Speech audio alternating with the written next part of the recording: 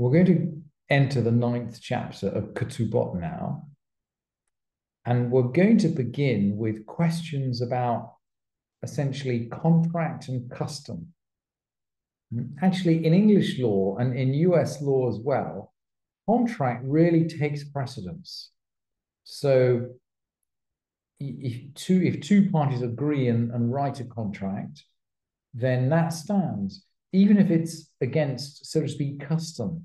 But in halakha, custom, I would say, has a slightly stronger role than it does in English law.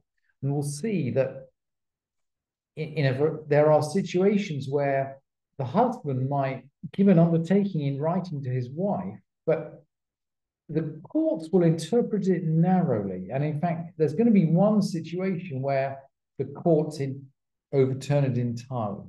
So the balance between, if you like, custom and contract is slightly more heavily weighted in halakha than it is, say, in classic English law. And thinking about it on my feet, actually, in European law, which is heavily influenced by Roman law, again, sort of custom and law quite often can overrule contract. Contract's much weaker on the continent than it is in the UK. So, and of course, the rabbis know about Roman law. So maybe there's a little bit of Roman law influence in halakha here. Who knows? Anyway, the Mishnah begins. Someone who writes to his wife, and this is writing in the ketubah. And the presumption has got to be that this is one of the conditions of marriage. So presumably her family have demanded that he makes this condition. So he writes to his wife. He writes in the ketubah, Din udvarim ein li b'nechasayich. Din udvarim, a judgment and words, is translated here as I've got no claim. Judgment and words, I have no claim on your possession. It's translated, I've got no claim whatsoever. Judgment and words, I've got no claim on your property. So he writes that. What's the result? He can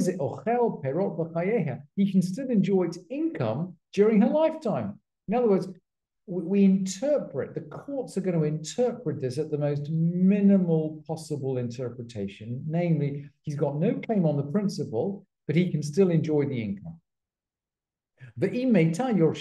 And if she dies, then he can inherit her. So it's a pretty minimal interpretation. And the Mishnah is going to ask,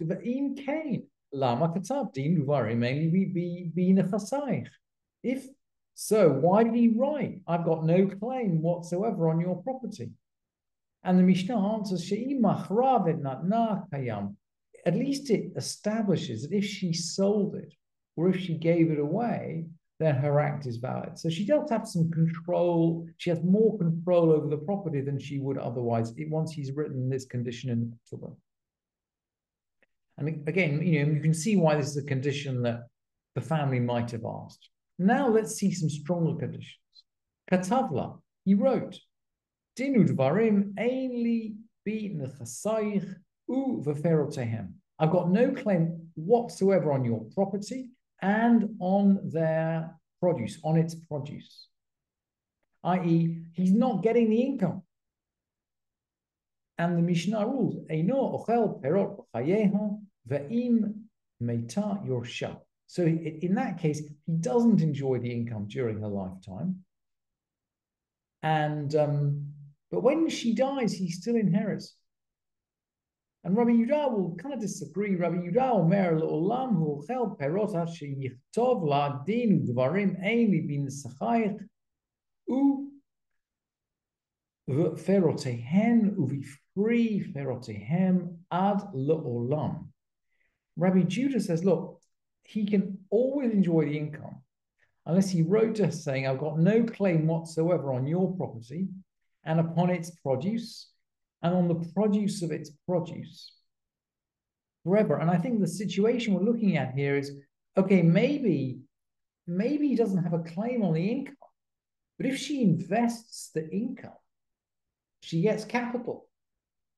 And the suggestion is perhaps he's got a claim on the income from the investment of the income. This is compound interest we're talking about here.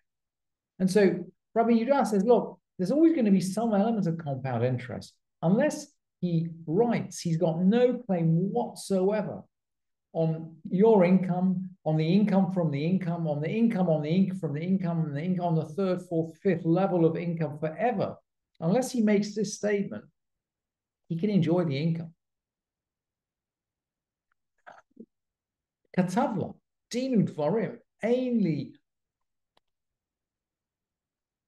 Katavla, dinu dvarim, ainli binechasayich, uveferotehen, uvifri ferotehen, v'chayayich, uv'motai.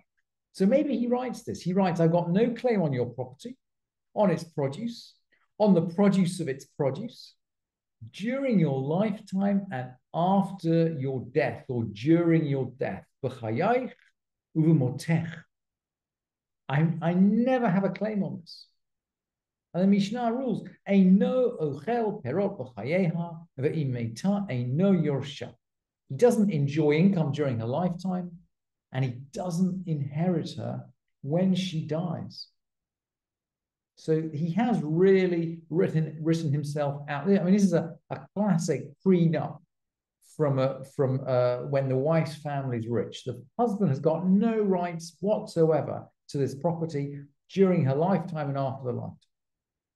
And Rabban Shimon ben Gamliel is going to object.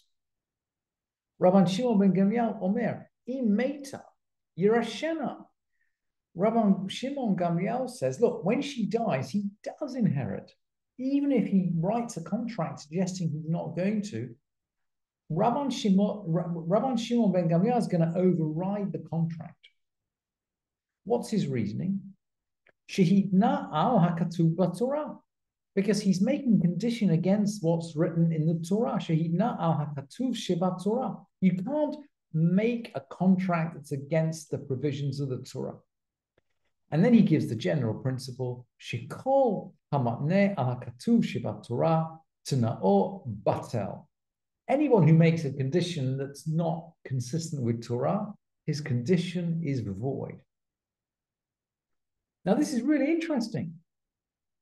Where does it say in Torah that the husband inherits his wife? And the truth is, it doesn't. It doesn't. The laws of inheritance, we'll read in about 3 or 4 weeks. They're at the end of the parsha of Pinchas.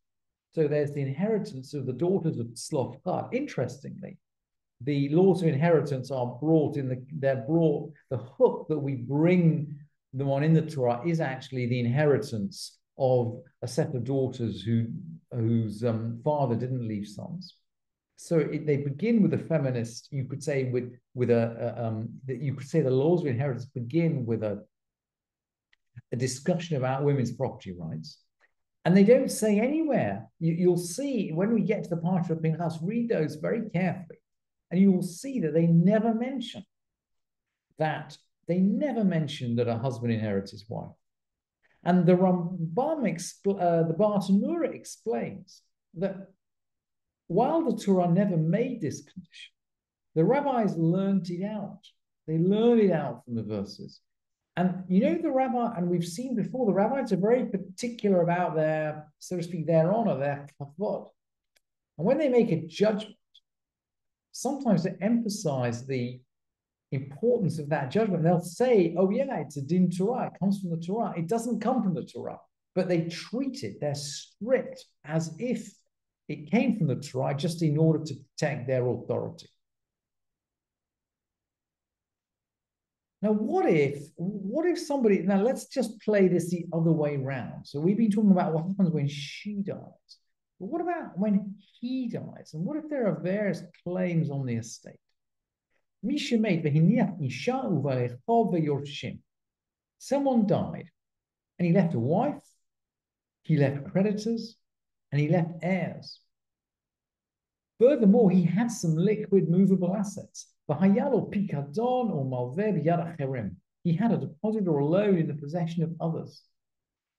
Now, the Mishnah knows, by the way, that in general, kind of movable possessions, and money or a deposit or a loan is considered a movable possession in in the land, in the kind of the world of the Mishnah.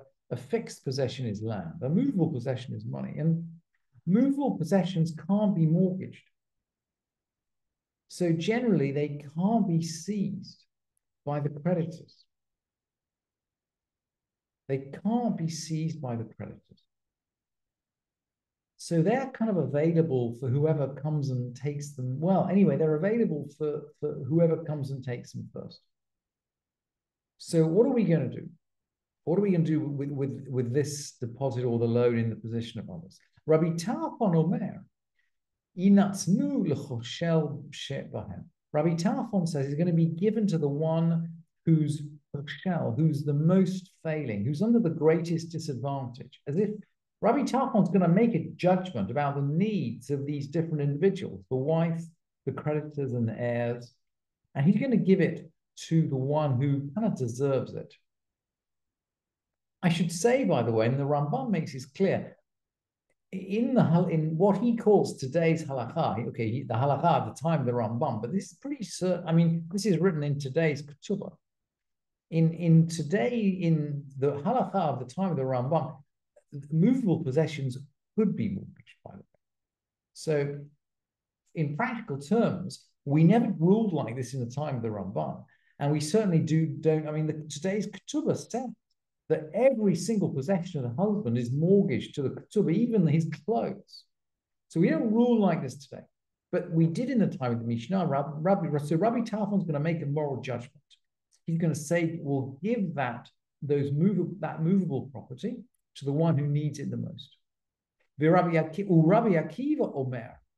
Rabbi Akiva says, Ein rachamim badin. There is no mercy in law. We don't make moral judgments on financial matters.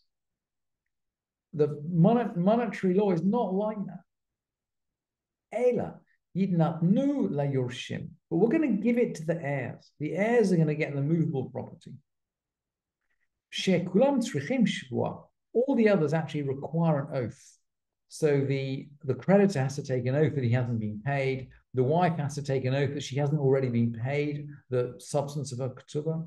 But heirs, inheritors, do not need to swear an oath. They can inherit without swearing an oath.